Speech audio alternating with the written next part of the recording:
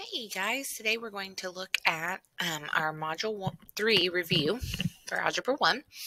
The very first question says to identify the domain of the given relation. Remember, the domain is the x values. So I'm just going to kind of scroll over the x-axis and look at where there are points. Well, there's a point when x is negative 3. There's actually 2. There's a point when x is negative 1. There's a point where x is a positive 1 and a point where x is 5. So it looks like my domain would be letter B, negative 3, negative 1, 1, and 5. In a relation involving the cost of mailing a package to Australia, the heavier the letter, the greater the cost. So the variable the blank variable is the cost of mailing the package. Is that the dependent or independent? Well, it says the heavier the letter, the greater the cost. So the cost depends on how heavy the letter is. Therefore, that makes the weight of the package the independent variable, which describes the scale on the x-axis and y-axis that is most appropriate for the graph. Well, let's look. What is our values in our domain? We've got 25, 50, way down here at negative 37.5. Looks like this goes all the way up to 125. So we're going from negative 37.5 up to 125. So we know we're not going to want to use a scale factor of 1. That doesn't make sense. So this says the x-axis should extend from negative 150 up to 150 with a scale of 25. That seems pretty good. That would cover everything. And the y-axis should go from, let's look at our y variables. Looks like the lowest is negative 20 and the highest is positive 30. And this says with a scale of 10, that looks like that would be pretty good too because we're in 10, 15, negative 20, 25, 30. So that seems to me like that would be our best bet. But let's just double check. It says both the x and the y axis should extend from negative 200 to 200. No, with a scale of 100, that's not very good. That's gonna, all of the points are gonna be, it'd be very hard to, it's not going to be very accurate. This is much more accurate, going from negative 150 up to 125. In increments of 25, you're going to be able to get much closer to your values of 25, 50, 125, 75 by using increments of 25 instead of 100. The x-axis should extend from negative 10 to 10. That's not going to help because we need to go from negative 37 all the way up to 125. So, looks like B is our best answer choice.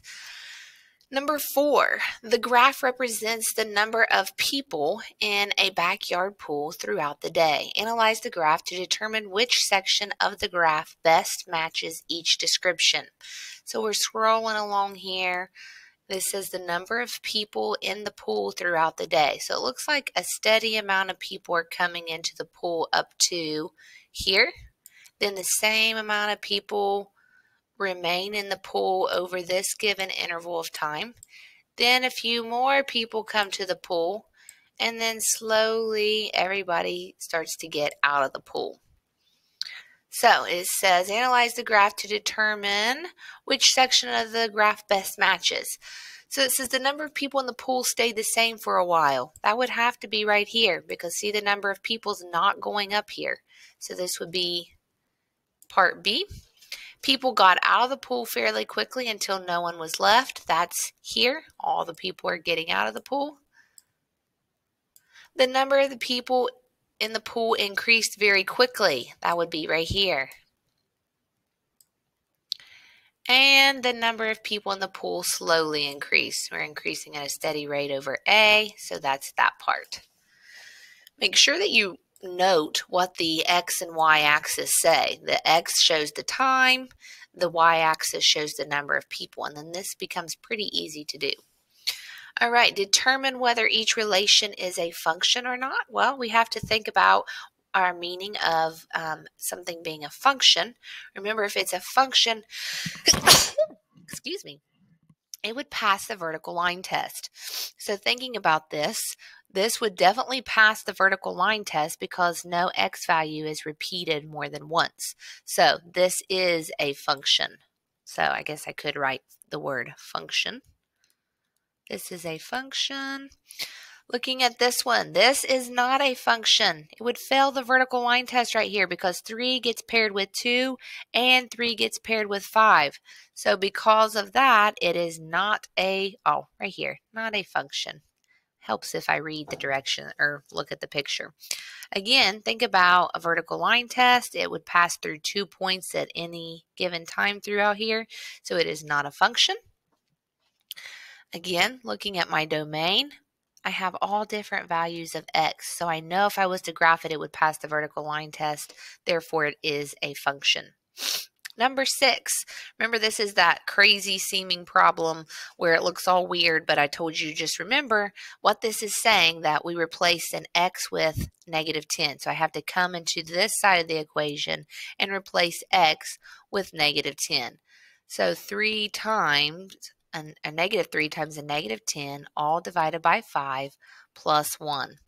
Okay, so -3 times -10 is positive 30. Positive 30 divided by 5 is 6, and 6 plus 1 is 7. So the value is 7. Okay, here it says for f of x equals -2x plus 7, find the value of f of -1 plus f of 4. Well, to be able to do this, first we've got to find what is f of -1. Once we know that, then we find f of 4. When we know that, then we can add the two together. So -2 times -1 plus 7, this is my f of -1, gives me 2 plus 7, which is 9. Okay, f of 4. -2 times 4 is -8. -8 plus 7 is -1. So 9 plus a -1 is 8. So that is my correct answer. First we found f of -1. Then we found f of 4. All right, let's keep going here. For f of x equals 3x squared minus x plus 5, find 2 times f of -3 minus f of 4. So first I need to find f of -3. So 3 times -3 squared minus a -3 plus 5. That is f of -3. Well, -3 squared is a positive 9 because a negative times a negative makes it a positive 9. 9 times 3 is 27. 27 minus a negative becomes a plus 9, or plus 3, I mean. And then plus 5. So 27 plus 3 is 30, so this is 35. If I double 35, this is 2 times 35, which is 70, minus f of 4. Well, I've got to come down here and find what is f of 4. Well, let's see. Let me scroll up here. F of 4 is equal to 3 times 4 squared. Well, that's 16. 16 times 3 is 48. No, 16 times 3. 16 times 3. Well, let me come back to it. Let me just plug in the rest. Minus 4 plus 5. 16 times 3 is 48.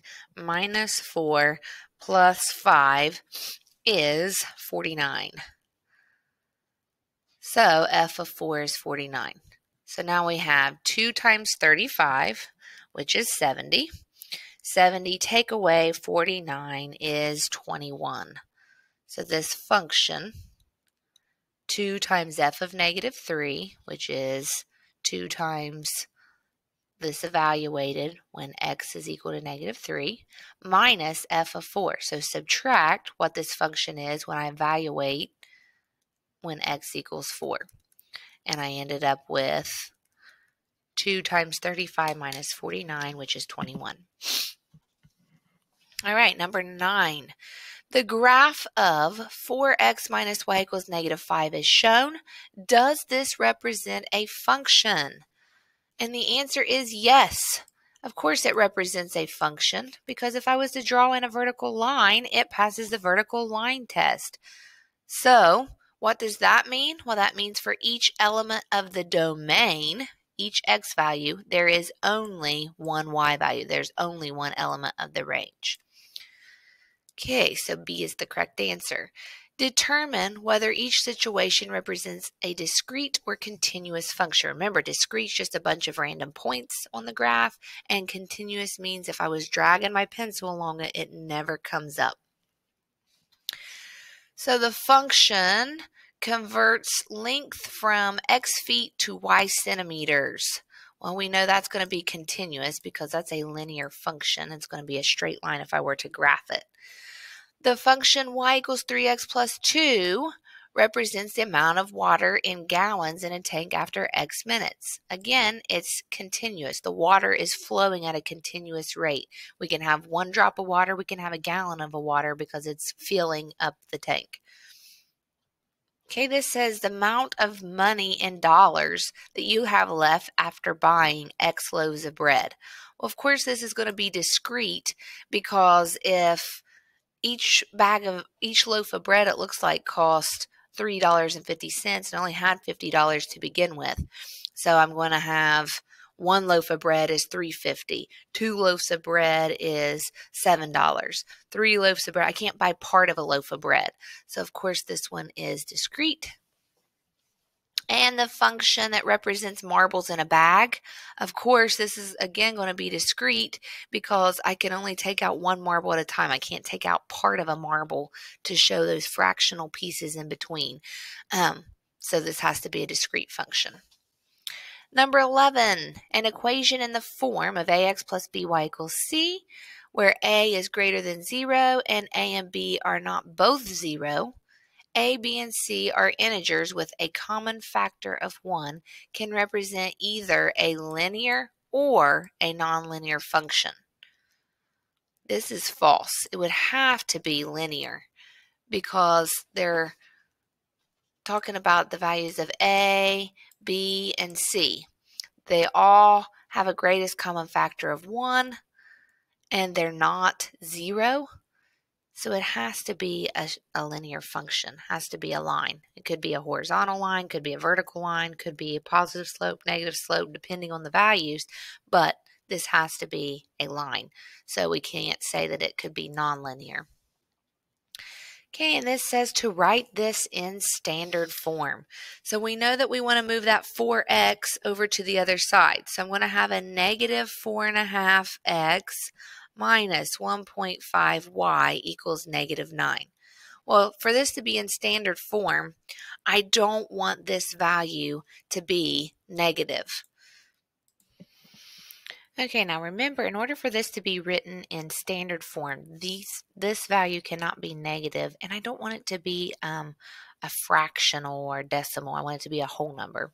So what I need to do is figure out what can I multiply or divide this by in order to get this to not be a decimal. So I'm thinking that both of these are divisible by $1.50. I always think in money. Money makes things much easier for me. But let's think about that. If I had negative 4.5 and I divided it by negative 1.5, that gives me 3. So when I do that, that gives me 3x, a positive 3x.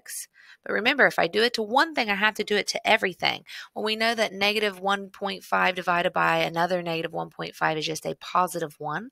So that gives me a positive y value. And now negative 9 divided by negative 1.5 gives me a positive 6. All right, so there's my related function. We're going to finish up with number 13, and then I want to stop there for this video.